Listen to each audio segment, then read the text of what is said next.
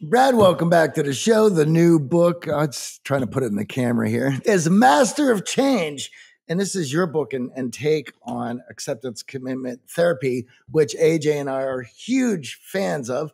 This is the second time you've been on the show. The last time you were here, we were speaking about grounding. It was a very popular episode. And certainly to get grounded is incredibly important. So to kick things off today, what brought your interest to ACT and putting this book together, and how does it relate to the work you've done with Grounded? What brought my interest into this topic is just living life. I think that I wrote this book for myself as much as anyone. In the past 5 years, I've been through so many changes. I became a father for the first time, and then for the second time, I had major orthopedic surgery on my leg that took me out of a sport that had been a pretty significant part of my identity for essentially my life. I moved across the country. I decided that I finally wanted to go on my own as a full-time writer and kind of ditched all of my corporate contracts. I became really painfully estranged from specific family members. As you know from the last episode, I suffered a really dark depression related to OCD, and then I recovered from that. So like, who was I before? Who was I during? Who was I then? I mean, just all of these changes. And discussing this with friends, colleagues, family members, I realized that it's not just me. I think it's just being a human and kind of entering into middle adulthood that the pace of change really picks up. And then, of course, societally, we were all undergoing an enormous change together, which was a once-in-a-generation pandemic. And I distinctly remember the day that I had the idea to write a book on this topic. So I was wrestling with all these changes in my own life. And I saw back-to-back headlines, one in the New York Times and one in the Wall Street Journal. So left and right, equally guilty. And they both talked about how pretty soon we're going to get back to normal. And I just remember that striking me the wrong way. Like, back to normal? Right, exactly. What are you talking about, back to normal?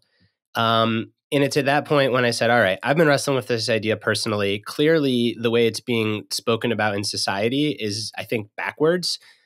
So let's go on a little intellectual exploration and see if there's not a there for a book. Your first question about like how this relates to groundedness is, I think, like, the Practice of Groundedness is really a book about laying the foundation for stability.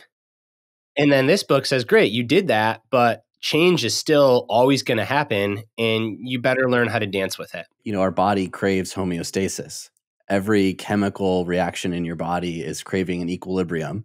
What struck me in your explanation of the various changes you were going through is that some of those changes were by choice, and some of those changes you had zero agency in. So what does the science say around change that's forced on us versus change that we actually have some agency in?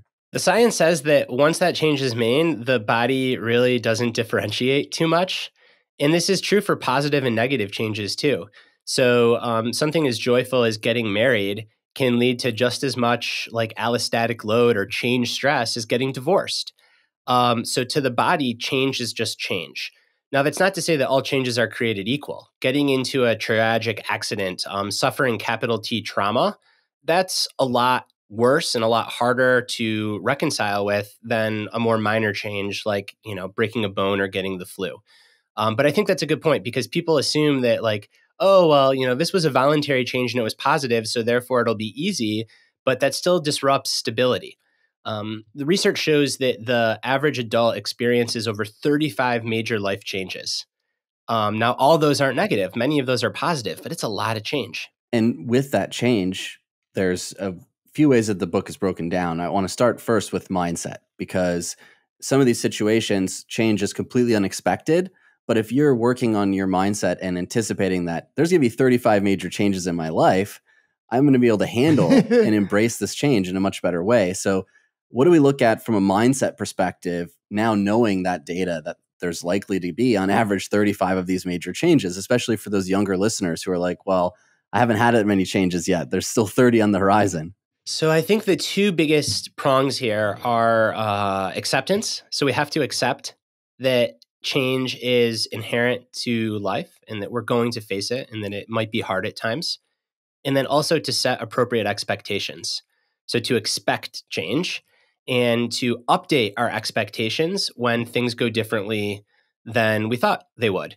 The first tool that I'll share comes from one of my favorite intellectual thinkers of all time, Erich Fromm, who was a humanist philosopher and psychoanalyst in the 1900s. And in 1976, he wrote this book called To Have or to Be. And he talked about having is identifying with things that you own. And those can be objects, those can be relationships, those can even be attributes, like I own a great jump shot or I own a good bench press. Whereas being is identifying based on some more deeper essential core attributes of what make you who you are. So things like creativity, love, compassion, kindness. And Fromm argues that having makes you really fragile because all of these things at some point are going to change. And when they change, you won't know who you are. Whereas if we can orient around our being, around these essential values that make us who they are, those can't be taken away. Even throughout change, we can still lean on them. So I think part and parcel of accepting change is to try to get out of this having orientation and to adopt a more being orientation toward ourselves. So when you define yourself, it's less, I am a writer, I am a dad, I am an athlete. And it's more, I'm a caring person. I value creativity. I value intellect.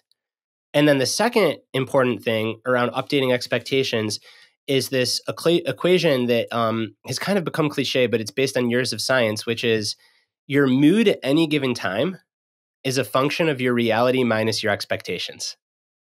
So if your expectations are better than your reality, your mood is going to be negative. And how this relates to change is that oftentimes we're going along life and we're expecting X to happen, and then Y happens. And the longer it takes us to update our view of reality and to update our expectations, the more we suffer and the less happy we are. So really important to both accept change, expect it's going to happen, and then when it does, update our thinking. And the story that makes this, I think, from concept to very real is I want to take everyone back to the early part of the COVID pandemic. And when COVID first came on, it was absolutely terrible. Death, despair, suffering, anxiety. And then we slowly but surely started to have some tools at our disposal. So we figured out certain therapeutic models that could help treat the disease. Vaccines came online. Protocols in the ICU made survival more likely. And then we reached a period in the summer of 2021 where COVID essentially went to zero in most places. And I distinctly remember this. My 3.5-year-old then went into his friend's house, and it was the first time in his living memory he could go inside someone's house. He's like, this is the coolest thing ever. And that was like the greatest summer because we were expecting it to be terrible. And then COVID very quickly declined. But then the Delta variant came, and that was a fucking gut punch.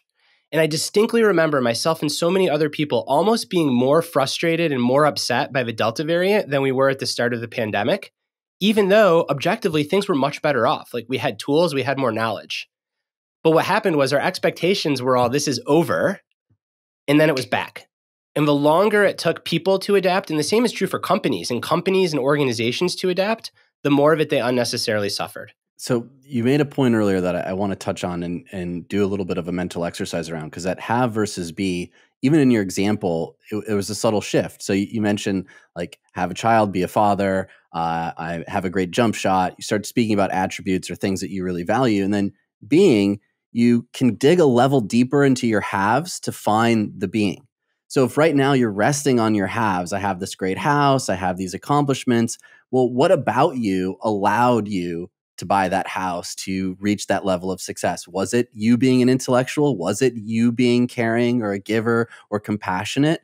So I think right now for our audience members, if you find yourself over-indexing on have, that's not necessarily a bad thing, but it's looking past it, going a level deeper to your being that can actually help you overcome the change in potentially losing that job, losing that house, or having to reroute your entire life, move cross country, find new friends, find new people to care for.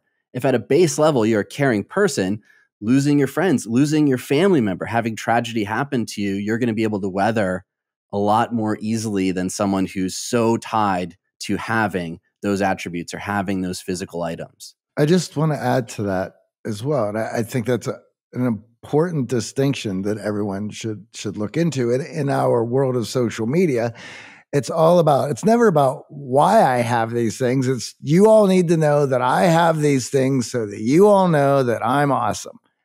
And as AJ mentioned, well, all of that can all change in an instant. And there is a reason of who you are that afforded you to be able to get those things in your life.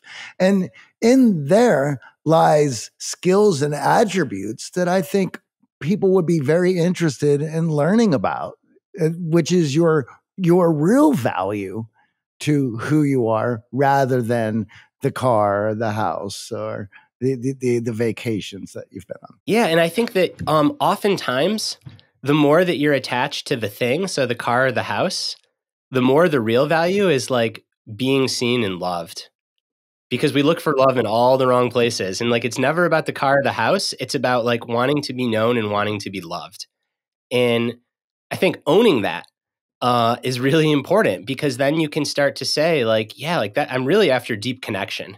And anyone that spent too much time on Instagram knows this, that eventually like the superficial candy starts to feel pretty empty. But it's a trap that I fall into. I'm sure you guys fall into, like everyone falls into it today.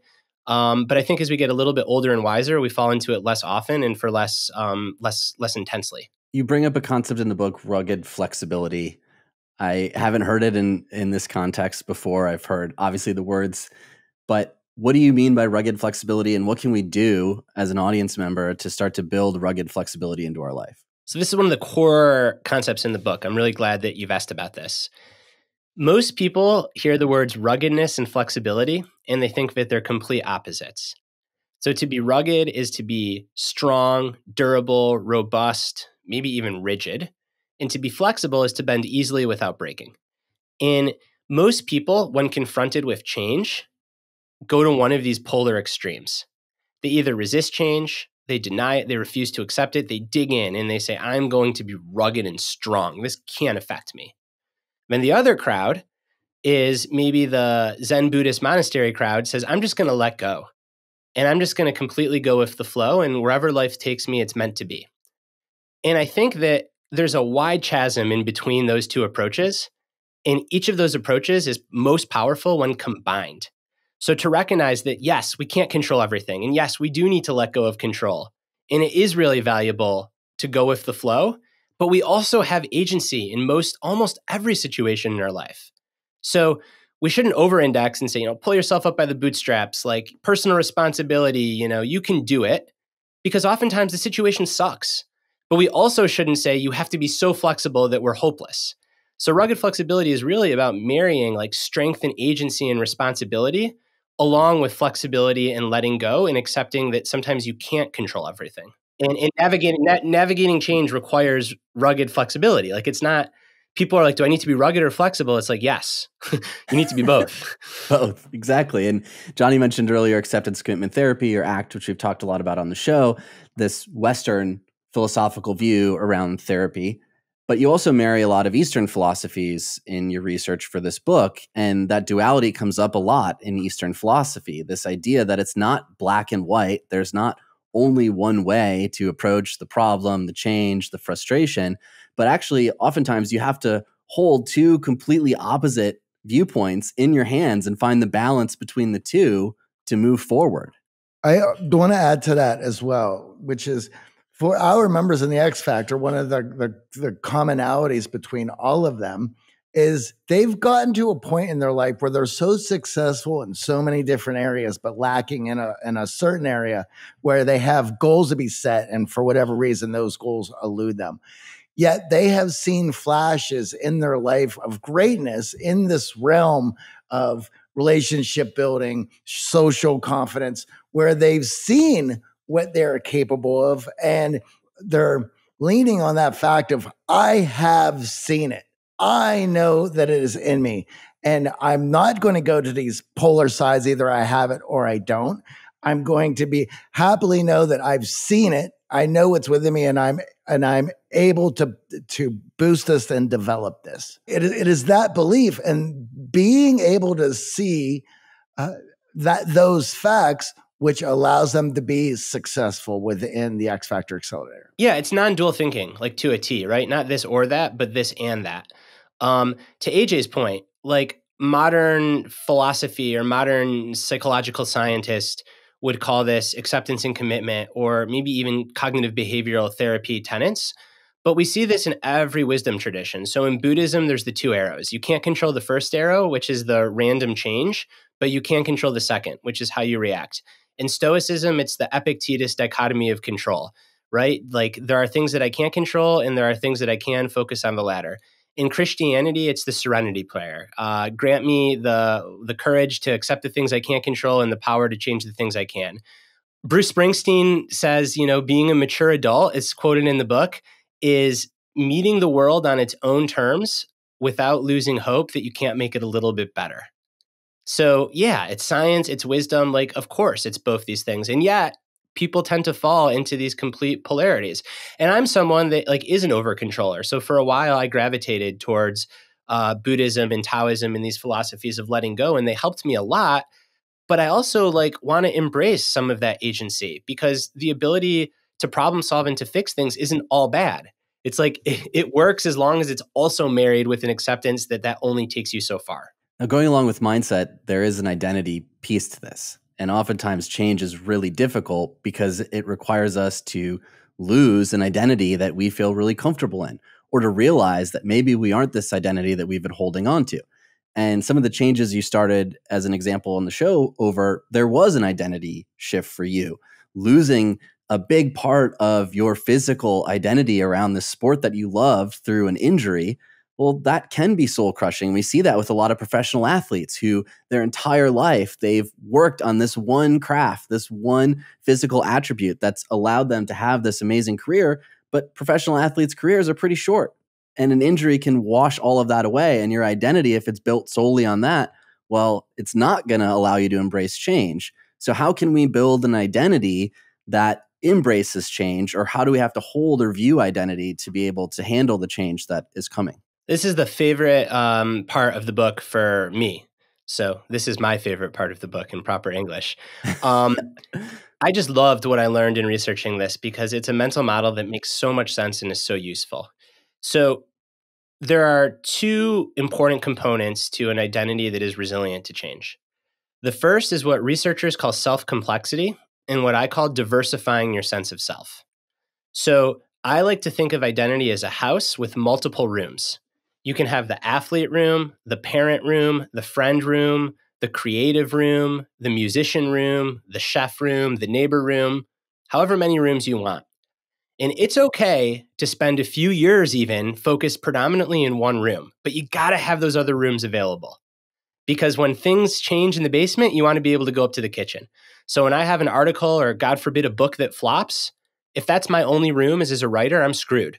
But if I got the dad room or the athlete room, I can lean into parenting. I can lean into my progress in powerlifting. When I get injured at the gym, if I've got the writer room, I can lean in there. So diversifying your sense of self by having multiple components to your identity. You don't need to be quote unquote balanced. You don't have to do them all equally all the time, but you should never just have one component of your identity. So that's the first thing. The second thing is that over time, as you change, as things change, it's kind of like our self is a river. That's the metaphor I like to use. So like we're flowing, we're always changing. But without a bank on each side, a river's just random water. And it's back to those values. I think the banks of our river are our core values. So if we have our core values, how we apply them over time will be very flexible. If your core value is like movement, maybe when you're a kid, it's just playing. Then maybe you're a competitive athlete. Then maybe it's Tai Chi. Then maybe it's walking. But like that core value is still there to guide you as you evolve. So diversify your identity, have these multiple rooms, and then have these core values that as you flow over time, as your identity, as your process of becoming unfolds, your core values are what's going to channel that in a direction that makes narrative sense. Now, this core values topic, we've talked a lot about on the show, but whenever it comes up, our audience members feel a bit overwhelmed. We have a lot of perfectionists in the audience, and you have a list in the appendix of core values, and oftentimes they all sound great. We want every single one of them to be a core value. Who doesn't want to value movement and compassion and kindness and intellectual? And all of a sudden you overwhelm yourself with this core value plate that you can't possibly have enough rooms in the house for. So how do you actually whittle it down to understand what are those core values that really matter from a list that looks amazing, and who wouldn't want all of those core values? It's hard. It's the hardest part of the acceptance and commitment process, I think, is doing just that. But if everything's important, then nothing's important. It's very cliche, but I think it's true. So I think a forcing mechanism of getting to 3 to 5 core values is actually really important. And it's not to say that others don't matter and that you don't want to be all 100, but it's to say, like, these are the 3 to 5 hills I'm going to die on. Or like when there's a real big change, this is kind of my menu of options for how to respond to that big change. And a couple of ways. One is to think about people in your life that you really admire. And of the 30 that you're wrestling with, ask like, what 5 do you really admire them for? Because those are the 5 that you probably value the most. Another way to do it is to imagine yourself, older, wiser version of you down the road, looking back on current you. And what do you want older, wiser you to remember yourself for? And then a final way that appears in a lot of acceptance and commitment therapy manuals is this notion of like, what's going to be on your gravestone? And you can't fit all 100. So it's hard. I'm not saying it's easy to whittle down. And it's not that you don't care about all of these wonderful core values, but it's about saying like, what are the ones that are really essential? And when I go through this exercise with people, most people can tend to get it to like 15 to 20. And that doesn't take much time, but the process of getting it from 15 to 20 to 3 to 5, that can take like 2 months. And it's wrestling with things, it's combining things, it's kind of figuring out like, I like sport, movement, health, and well-being, and these are all kind of related. So like, what's the overarching thing there? And maybe it's vitality. Maybe it's completely different than tennis. You know, you start with like sport and you end up with vitality. But I think just kind of wrestling with these and asking like being versus having, what's the underlying thing here? And then getting it down to 3 to 5. And then for each of those, as we talk about, is it's just so important to like really define them, because everyone's probably worked for a company with like core values on the wall, but that's it. Like they're on a pretty poster and no one actually practices them. So these are only useful if you know what they mean and you're able to call on them in day-to-day life. And then in that change, to channel them as a way forward. So a lot of the change that is discussed isn't of your control or isn't of your agency. So yes, there might be a time where you go, you know what, LA's for me, I'm going to move to LA and I'm going to chase this dream and I'm going to get on a plane. But there might be times where your career says, hey, there's no more work for you here in New York. We need to move you to Miami. And all of a sudden this change is forced upon you.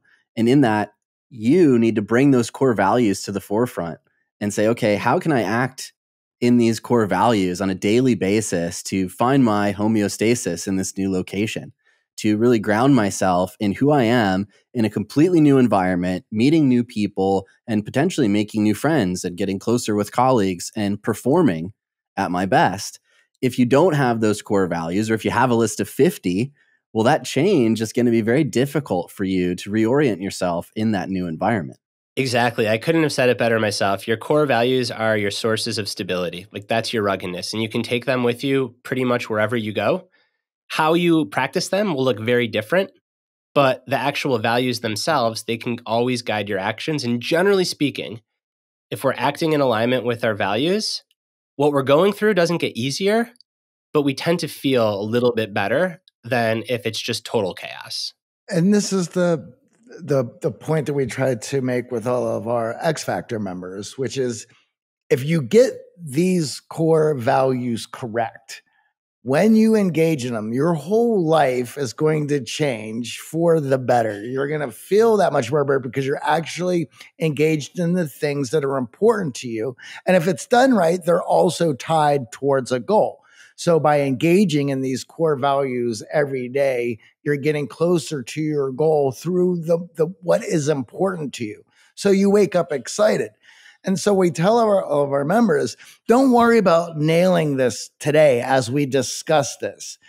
get your 3 together, and then we'll work in the next few weeks to see and round out what those other 2 might be, because these are going to have a significant impact on how you go about the day, and then how you see the world through engaging in these core values.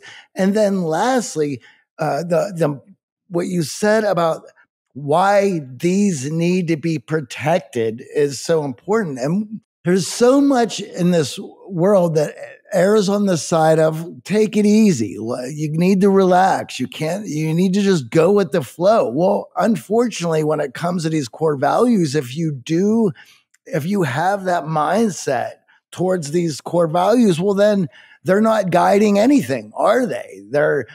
You're still just twisting in the wind. These are going to be your rudder to get you to where you want to go. Why it is so important that you learn how to build boundaries around them and adhere to them. That's right. You guys are both just like preaching, and I'm here for it. I think that, the way that I like to think about it is like, it's okay to be super rigid on your core values and then be flexible on everything else. Yep. And 100%. You look at like evolution, change on the grandest scale there is. And the species that survive, they do just that. Like the attributes that they don't change are the attributes that make them who they are. Because if they lost those, they would no longer be who they are. But then you better believe they change everything else. So they are like completely non-dual, super rugged on the core values and then flexible everywhere else. And for listeners, it sounds like you do a lot of this good work in the X Factor. But in case people aren't a part of that or are new to this, it also doesn't have to be that complicated. A value of creativity might just mean 45 minutes of deep focus work on a creative project a day. It's amazing what 45 minutes of deep focus work on a creative project will do for a creative person that doesn't have that. Presence might just mean putting your phone away between 6 and 8 p.m., even if it's so hard to do, to be there for your friends, your spouse, your kids, if you have them. Movement or health could just be 30-minute walk 4 days a week. So like the changes themselves are often small and simple, and the effects truly are transformational. And that's why the core value alignment is so important, because then it doesn't feel like effort. You don't have to muster your willpower if you truly value presence. If it's something that is a core value and is a guiding principle that you're rigid on, then you're not going to have to muster your willpower every day to turn off your phone for an hour. You're going to recognize that as a core value, that's how you want to show up for the people in your life. And turning off that phone is going to get easier and easier. And it's going to go from an hour to 2 hours to maybe it'll be on airplane mode for 4 hours. And you'll have that deep space to then be creative. You bring up a great point. When you hold all 50 core values rigid, you can't act on any of them. That's right. A lot right. of these core values are in opposition. And all of a sudden, that's why you're feeling stuck. That's why you're feeling unmotivated, or that life may be meaningless, because you haven't really wrestled with the tougher question of like, who am I at an identity level? What rooms do I want to decorate? Do I want to lean into in my house? And what things really aren't that important that I don't need to get flustered about because the media is telling me to, or social media is, or my friends are pressuring me to. When you actually understand your core values at a deep level, it allows you to move forward in a much faster way than those around you who are overwhelmed with all the different pressures that life throws at you. And it makes you so much more rugged throughout change, because change is still hard, but it's a little bit less scary because you got your body armor on and your identity armor, let's call it. And those are just your core values. And then the natural question that some listeners might be thinking is, well, can your core values change? And the answer is, of course. But even so, it's your current core values and you're practicing your current core values that take you to your new ones. So they really do guide your evolution. I think that's the purpose of core values. Again, identity is a river. Like, you're constantly flowing, you're changing, it's fluid. These core values are what's guiding it. And if they guide you to a new tributary and the core values change, that's great. Now, part of this that you mentioned earlier is this idea that when expectations don't meet reality, there is suffering. And unfortunately, our brain is constantly creating expectations. It's a predictive model of the world around us, and it's taking in past information and experiences, and then it's shooting out this prediction. And if that prediction lingers, or we're continuing to hold on to it, well, we're going to create immense suffering. So how can we quickly evolve and update these expectations to manage the change when it's not meeting our expectations? So for example, some members of our audience will hear the show and be like, you know what, I'm moving to a new city. And then they'll write us 6 months later and they're like, man, making friends in a new city is so much more challenging than I thought. I thought just changing my environment would naturally open up this new tribe of people and my dating life would be better because it wasn't good in my old environment. Again, their expectations created this reality that now they're wrestling with, and they haven't been able to update and evolve that model in their prediction, and it's creating suffering. That's right. So I think the first thing is to try to lessen expectations. And this isn't to say commit to mediocrity or have low expectations. I don't think that's a good recipe for a meaningful life. But it's to lessen the importance that you place on expectations. So to be more willing to adjust and adapt them, and to ask yourself, like, did I have an expectation that maybe was right a week ago, but now something changed and it's different? And if the answer is yes, I mean, this is about just like letting go of that old expectation as gracefully as possible, knowing that even though it can hurt to let go of these expectations, it's actually the pathway to being able to take productive action and to deal with the situation that is that's in front of you. But this is a very challenging thing to do because our brains spend a lot of time thinking about the future and building up expectations. And like you said, they are a prediction machine. And when those predictions aren't true, it can be disorienting. It's like order, disorder, reorder. I think a part of disorder is expectations not being met. But I think this is one of those mental ninja moves that you can pull, is just knowing this, like naming it, can help so much. Getting to a situation and being like, ooh, the reason this is so hard is I didn't expect this was going to be the case, but here it is. So I need to stop living as if my expectation were true and start meeting my reality exactly how it is in front of me. What can you control that's not meeting this expectation? Right? So a lot of times separating what you can't control from what you can, and then working on what you can. Exactly. You know, through the journaling exercise of, okay, well, my expectation was I was going to land in LA and I was going to go to a meetup group, and naturally I'd have 2 best friends and I'd have a social group and I'd be dating new people within a month. Okay, well, I went to the meetup group. I didn't meet anyone. I didn't meet the expectation. Well, then what's under my control? Going to the next meetup group. What's under my control? Texting the person that I met at the meetup group instead of waiting for them to ask me out to lunch or invite me to something, me taking control and moving things forward. So oftentimes when our expectations don't meet reality, it's your job then to sort through, well, what can I control to move me closer to that expectation if that expectation is really important to me? Yeah, I like how you said that a lot. This gets back again to like rugged flexibility. So it's not giving up in nihilism and despair, because that's not useful. But it's also not, judging yourself and being like, well, I should have been able to completely contrive this move to LA and everything should have gone perfect because that's how I envisioned it. It's a middle ground. Like, hey, this isn't feeling how I hoped it would. And that's really hard. And there's nothing I can do to fix this overnight. But here are some steps in my control that I can take, having the expectation that they might not work the first, second, third time. It might take 4 or 5 times. I think this is especially true with friendship and intimate partnerships. We don't realize how often putting yourself out there and meeting people, they're just not going to be the right fit for the people that you want to hang out with, whether this is in an intimate context or a friendship context. And that's just like a cost of finding someone that is like someone that you want to hang out with. So oftentimes, like making friendships, forget intimacy, making friendships requires like a lot of work and false starts and inconvenience.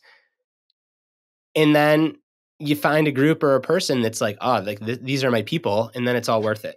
I want to also go over the rationalizations that come with that as well, that we have to identify when we're doing that. So for the guy who who wants to be dating, but he's not going out to create any options, and then against everything that he's been told his whole life, the girl in the office starts to look very attractive, and then he starts to think, oh, maybe I should be asking out the girl in the office. And then we get an email going, hey, there's this girl at work that I really like. How do I go about doing that? We have to go through this whole thing again of, why are you doing that? Are you creating other options in your life? If not, you need to be, so that doesn't happen, because of the way we are wired in our biology. If you don't create options, options will be created for you. Now, this also goes to play of moving someone into a new place. And as AJ mentioned, well, I'm going to go to the meetup group and I hope I meet somebody cool and then I'll have a new best friend and I won't be so lonely here. And as you mentioned, not everyone you meet is going to be worth your time. And again, you have to be creating options and then have the ability to showcase your value in any social setting where people take interest and curiosity who you are. And once those expectations are being set up and you begin to realize what it takes to meet your own expectations, let alone other people's, therein lies gaps that you are able to fill to show people without telling them of your value, which allows them to take that much more interest and curiosity and wanting to get to know you and befriend you. Something that came up a lot in my reporting is that friendship is a big part of like the change that disorients us. So we grow apart from friends. We have fallouts with friends. We simply just like move geographies and grow apart. Sometimes it's really hot and messy. Sometimes it's cold. We make new friends. We make new really close friends. And then it's like, ooh, is my best friend no longer Jim from undergraduate school? And we often define ourselves, especially if we're a more extroverted person, by our friends. So when our friends shift, how we conceive of ourselves shifts. So I'm glad that we're spending some time here because I think this notion of like social circles and friendship, and of course intimate partnership too, but friendship especially, because I think people tend to have more comings and goings with intimate friends than intimate partners. And it's a big source of change in our life. Well, I think a lot of Western culture celebrates this idea of best friends for life. I mean, the hit show Friends. This idea that, you should never lose friends. And if you meet someone in college and they're your roommate, and because of proximity, you share a time and space in your life together, then they should carry on through your 80s as a friend in your life. And then unfortunately, that view, leads people to feel very lonely and isolated when those friendships don't work out. And oftentimes they'll find us and say, hey, I need some help in my social life. I need some help even finding romantic partners because I didn't realize that the person that I was a friend with was going to change. And I didn't realize that I was going to change. I had sort of hoped we'd both march through life in lockstep together, sharing the same views, sharing the same values, even though we never really had that conversation when we were having a couple beers in our dorm room together. So it can be very jarring and disorienting. And we've talked a lot about external change and change that's happening to us, but the relationship component, I think, especially when you look at the failure rate of marriage in the US, change is just not expected. We're not ready for it. And when it happens to us, it often leads to the demise of the relationship. And there's not enough flexibility on how we view other people's change around us. And there tends to be this rigidness of like, well, I have to cut him out of my life. I have to break that friendship. I have to break up with my friend, or I have to go through divorce. When in actuality, I think if we had a healthier flexibility around people changing around us while we're changing, we could actually strengthen our relationships. And the Harvard Happiness Study shows that the quality of your relationships ultimately is the quality of your life, more so than exercise, lifting weights, what you eat. It really is those relationships in our lives. So in your research around change, what piece around relationships are you now viewing things differently as you go through change in your life? Ooh, this is so good. So I think that let's separate them into intimate relationships, romantic relationships, and then friendships. Yeah. So for intimate relationships, I think the most important thing is to think of the relationship as a holding space for the partnership, for you as individuals, if you have kids, for the family unit to evolve and grow. And that is so different than how, my parents and like the baby boomers, like control, like, make mom happy. Like the job of the relationship is to be, I think, and this is, I'm not a relationship therapist. This is just my theory out of researching this book, is it's to be like an easy chair that like feels really comfortable to sit in, but to allow for a whole lot of flexibility and change in how you relate to your partner, how you relate to your children, how they relate to you, how the intimacy plays out, but then also to have those kind of rugged core values that like make the relationship what it is. So to have a few things like, I really love this person for these 3 things, and therefore I'm going to be totally fine if they change in 19 other ways. I want them to change in 19 other ways. I think it's also really important not to feel like you need to change the exact same ways as your partner, because then you get into all kinds of enmeshment and like, resentment and all this stuff. Like, it's okay if your partner gets totally into Buddhism and goes to the Buddhist Sangha without you. Not the end of the world, as long as you have these underlying core values that bind you together. A lot of listeners will take our core values exercise earlier and say, okay, great. Now I just need to find a partner that has those exact same core values. And that's actually not what we're looking for. Right. But what is important is to recognize and respect your partner's core values.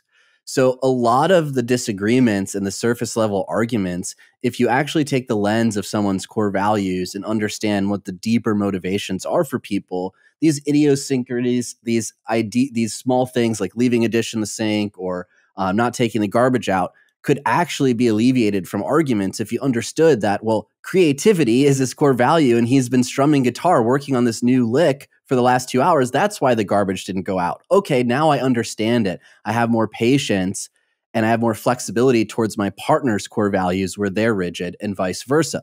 And that's such a powerful exercise for couples. And we talk about it with all of our clients. If you have a partner, understand your own and then ask what theirs are and do the exercise together. And you'll understand each other in a deeper way. So you can be flexible in the moments that require flexibility. And you can express, hey, this is an area that I'm rigid in because this is really a core value. This is really meaningful to me. And that's why that dish stayed in the sink and I didn't get to it. Versus creating the surface level arguments and disagreements that can tear us apart when we don't recognize our partner's core values. That's right. So I almost included a chapter in the book on rugged flexibility for relationships. I didn't because a lot of the tenets in relationships felt universal enough to the rest of the book. But I did create some bonus material for people that pre-order the book. And regardless if you pre-order or order it at all, like I'll send that to you to put in the show notes for your listeners. So y'all can just have it. I hope people read the book because I think this is like a really important topic, which is just that. Like we got to take rugged flexibility and apply it to our relationships. The other thing that you're getting to, and I see this often with people that are chasing like perfection, is that good enough over and over and over again is how you get to perfect. So like expecting a partner to be perfect or like have this, we look at the sunrise and we think the same thoughts and we listen to the same music. Like that is a very immature way to think about relationships because everybody poops. And whether they're going to poop day one or year one, like eventually, like, it's not going to be all peaches and cream. And I think people want a perfect relationship. So they switch from perfect to perfect to perfect. And the internet and online dating gives you infinite possibilities to create the false expectation that perfect is out there. When I've seen the happiest, best relationships are people that are just good enough together. But after 30 years of being good enough, the end result is perfect. And I think, man, Western culture holds up perfection and it's just bullshit. Like it is a false expectation. It's chasing the Energizer bunny that's always 10 yards ahead. And the worst part about it is, how do you handle yourself when things aren't perfect? If you're chasing perfect, you're not prepared for it. What tells me more about how you're going to be as a partner for me romantically is what happens when things don't go our way, when we don't meet those expectations. Are you chastising the waiter? Are you screaming at the Uber driver because we're late to the airport? Are you yelling at the ticket agent because they closed the doors to the plane and we didn't get on the trip? Or are you understanding that, hey, there's a lot of things that were out of our control here. And in that imperfect moment, you can actually get closer with one another. And I think so much of the chasing perfect partner, I had a client ask, well, I have a list of questions. These are 15 questions that I need to know their answers on because if we align, then we'll most likely get married. Whew, and I'm like, that's a pretty high expectation, man. you do realize that the answers you had to those questions 10 years ago are different than they are now. And oftentimes we don't realize how far we've come. And we think when we look towards the future that change really isn't going to happen. We kind of feel like we're in this, especially in adulthood, like I'm in this finalized fixed state. Like I've done all this work on myself, all the self-development. I've been in coaching programs. I'm pretty clear on who I am now. And then you look backwards, you're like, well, man, I've changed quite a bit, but you can't really see the forward change that's on the horizon. So you make these false equivalencies like, well, these are the answers I'm searching for. And then when we do the exercise, like, well, actually, no, I have evolved on about 7 of these just in the last couple of years after the pandemic. Well, don't you think your partner is probably going to evolve what their viewpoint is and what their answers might be through a relationship with you? Yeah, you're not marrying a person or partnering with a person in time. You're partnering with someone to like be there as you walk your path, not even necessarily walk it exactly with you, but be there as you walk your path, and then you're going to be there as they walk theirs. And that's a much healthier expectation than I'm marrying this person. You know, it's in the relationship guide. And like if I was going to end up doing the full chapter, this is what I would have focused on, but it's the having versus being. Are you in a having relationship or a being relationship? And if you're in a having relationship, it's going to be really fragile because all that stuff's going to change. Well, what happens oftentimes in these situations now is, okay, so you find that romantic partner and you're willing then to give up on your social life. You're willing to give up and sacrifice your social relationships. And that change can be very jarring for people on the other end who maybe are single or maybe are in a happy relationship, but they still want to maintain that friendship. So oftentimes change romantically will then lead to change socially that creates a loss in those expectations and a straining, if not completely breaking of those relationships. So if we look at change from a social relationship realm, what does the science tell us? So there, the science tells us exactly what you were alluding to earlier. Those articles that were going around about like breaking up with friends, just stupid. Like you don't break up with friends. Like there shouldn't be a hostility towards friends. Friends can come and go throughout your life, and the same person can come and go throughout your life. And you should cherish the moments when they're there to support you. And if you grow in different directions, or you change, or you get in an intimate relationship that demands more of your time, or God forbid you have 2 kids, like those friendships are all going to change.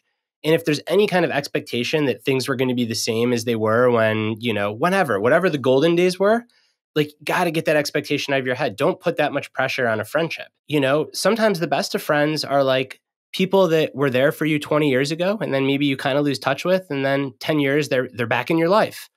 And there's no, hey, what happened? There's no resentment. It's like, what happened was I moved across the country and you got a job in the minor league baseball playing a 182 game travel season. Like, that's it. And I think we do a lot of overanalyzing.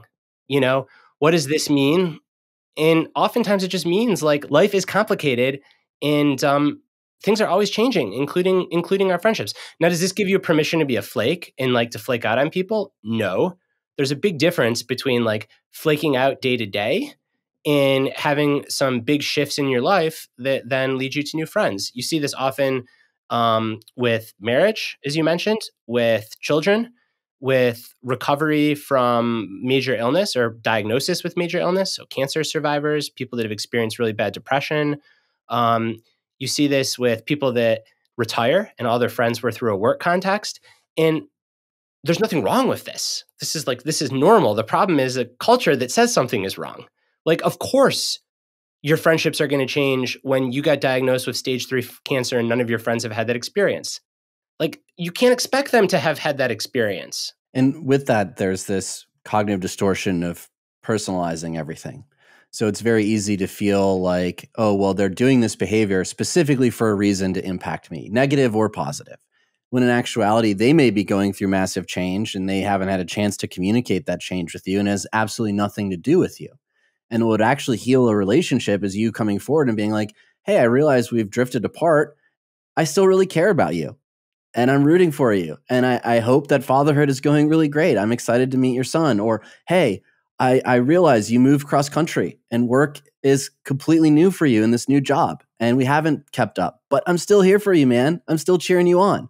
And you'd be surprised how those little actions, those little behaviors strengthen relationship far more than just making blanket assumptions like this person doesn't care about me. Now they moved across the country. I have to break up with them, or I have to never talk to them again because of their actions in this relationship. Yeah, that's right. And the only last thing that I'll add here, and you all spend a lot more time thinking about relationships in particular than me, so you might have a more nuanced take. But I think that it's one of these catch-22s with technology, that it allows us to stay close to people that are geographically very far from us. But it can also have this negative impact if we don't develop bonds where we are. And I think it's easy to have a couple really good friends that are geographically far away, but it's hard to have all your good friends be people that are geographically far away. And this could just be my experience, but my experience is like proximity is actually really important for me in friendships. I can have, a best friend I do in California. He's like a brother. right now in my life, and that's not a problem.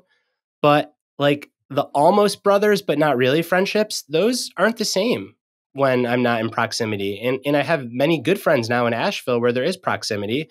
And that's kind of back to like acceptance. You know, humans were meant to be in proximity. And again, I'm sure that there's all kinds of different temperaments and different people are somewhere on a spectrum. But I think that if you're struggling, one question to ask yourself maybe is like the proximity one. Well, with that, again, going back to our mind, so we'll glance at social media, we'll see a photo, and then our predictive model fires and goes, oh, fatherhood must be great for my buddy who moved to New York City. Like, I don't need to reach out to him. He just posted a photo of his son. When in actuality, that's a reason to reach out. And we encourage all of our coaching clients, what people are posting about on social, that might be really amazing, or it might be a way for them to have the social media mask when in actuality, they're struggling, but they want to keep that digital presence going. So each one of those moments, instead of relying on your predictive model and your brain saying, oh, they're busy, or oh, they're having a great time on vacation, use that as a moment to reach out and celebrate them, check in on them. Hey, I saw you came back from Italy. That sounded amazing. What's going on? What'd you enjoy? You would be amazed at how much those reach outs, whether in person or digitally, matter to strengthening these relationships instead of relying on the social media and technology that seems to be feeding these stories about who people are in our lives. Yeah, I could not agree more. I think that's spot on. Is like, don't trust the algorithm. And like you said, generally, I think not even sometimes. I think generally it's telling you the opposite. So the more someone feels the need to post happy family pictures, the more my radar goes up of like something's probably not so happy right now. Not always, but I think often. So for those who are in the midst of change, what can we do to handle it? What are the 4 Ps that you recommend? The 4 Ps are to pause and take a deep breath, maybe take a week. If it's a really big change, if it's a health diagnosis, maybe take a month. And not immediately rush into fixing mode, but really pause and assess the situation. Accept it, update your expectations, then process. So once you're seeing reality clearly, ask yourself, what does this mean? Then make a plan, because we do generally have some agency. So given what's happening, given what it means, what are the various roads we can take to move forward? And which of those roads do I want to choose first, knowing that I can always adjust? And then we proceed. But we only proceed after we go through that process, which is very different than a reactionary mode, which are 2 Ps, which tends to be panic and pummel ahead. With panic and pummel ahead, I just want to add there too. Sometimes retreating to a safe place so that you can observe, right, is the right thing to do. It may not be going forward, but it allows you an objective mind, to get an objective mind, to see the field and to see what's going on, to make better decisions. Panic and pummel forward, it's not going to be it. I love you that. Like my two Ps versus 4 Ps. I mean, because it's so true. That's what happens, right? I've been there for most of my life. I mean, I think all men, and AJ and I grew up in a very blue collar family. So it's just like, you keep stepping forward no matter what punches are coming your way. It is counter biology because change does create a stress response. And that stress response fuels panic. I mean, your body is telling you to panic. So it really takes a higher level of thinking for you to go, hey, wait a second. Let me pause here, not react in a moment where my body is wiring me to react. Yeah. And that takes a lot of practice. Something that can help with pausing is just naming your emotions. So when you name an emotion, you create some space between yourself and your experience of it. And that space is the definition of a pause. Mindfulness practice, I mean, if there is a point to meditation, it's this. It's to be able to create some space between immediate feelings, thoughts, urges, and what you do about them.